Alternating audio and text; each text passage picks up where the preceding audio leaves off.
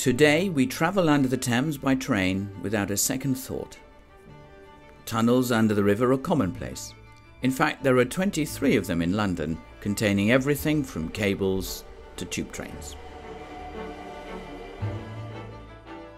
But can you imagine how exciting it must have been to witness the construction and the opening of the very first tunnel under a river, anywhere in the world?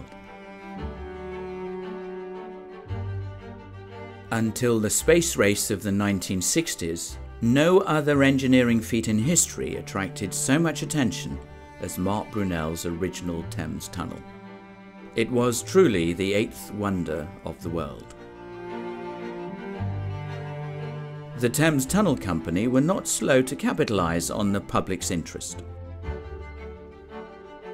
In February 1827, visitors were allowed to come into the tunnel and see the miners at work for the cost of a shilling, about £5 in today's money. As many as 800 visitors would arrive on a single day, and the tunnel works quickly became one of the must-see attractions of the city.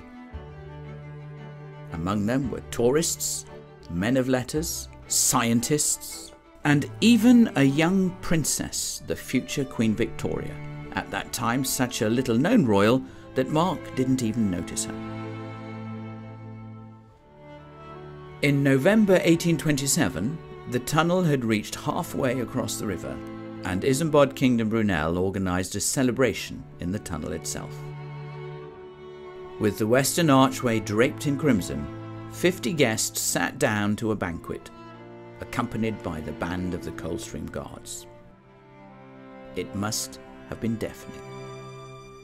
This picture, by George Jones, who was one of the guests, captures the moment, or almost. In the bottom left, Mark chats with Isambard. This is the only picture of the two men together. But Mark had suffered a stroke and was not actually at the banquet.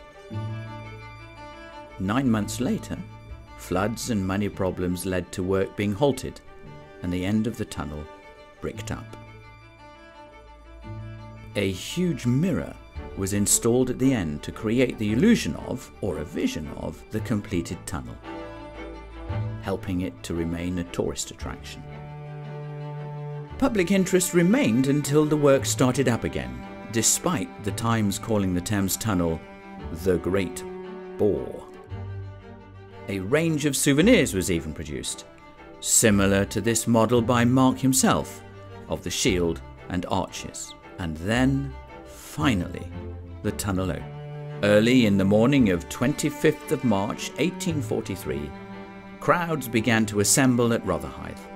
They waited until 4 in the afternoon before their patience finally gave way and they started to swarm down the stairway.